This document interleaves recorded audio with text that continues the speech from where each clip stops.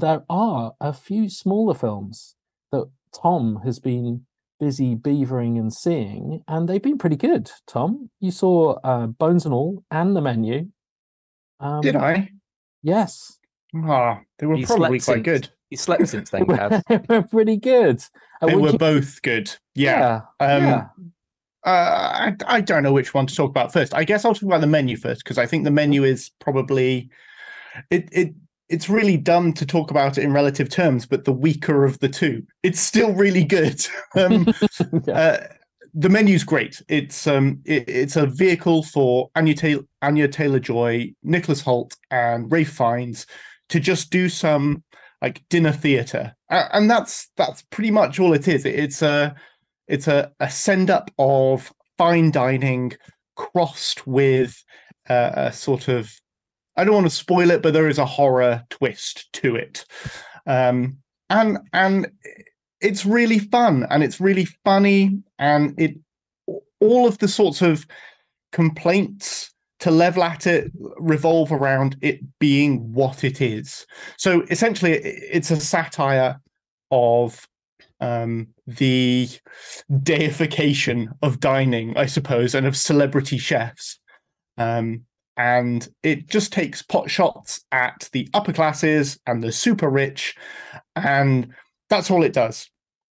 But it does it really, really well. The script is really sharp. There are some really dark and unexpected turns to it that are quite pleasing.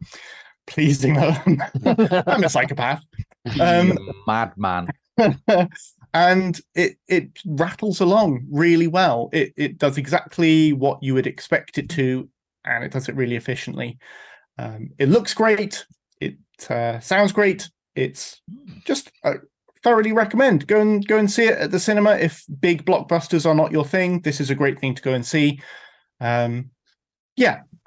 Excellent. Sounds like the grand booth for the 21st century. It does sound great. I have to say, it reminds me of the Ben and Holly episodes where they have like this posh king and queen come round, and Nanny Plum has to make a really posh dinner, and she makes this amazing stew and then captures just the steam from it and puts the steam in bowls and gives it to them, and they all sit around a table talking about how amazing this steam is, and then eventually they realize it's not very filling, and they all go and eat the stew in the kitchen afterwards.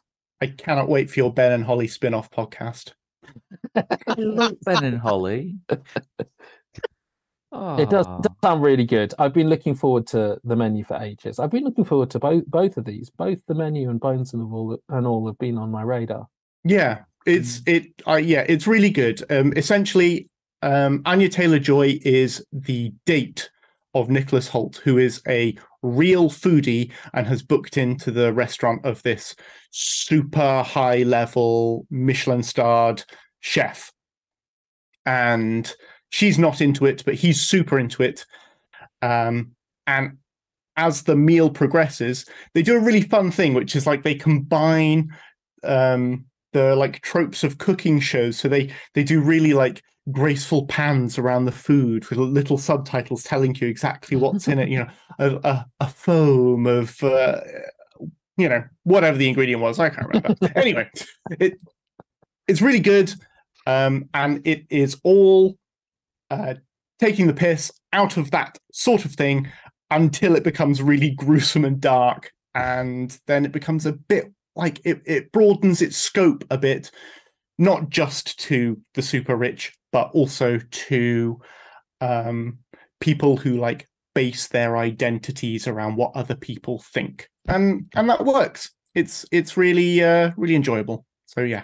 Do they stuff and eat Greg Wallace at all? That would be.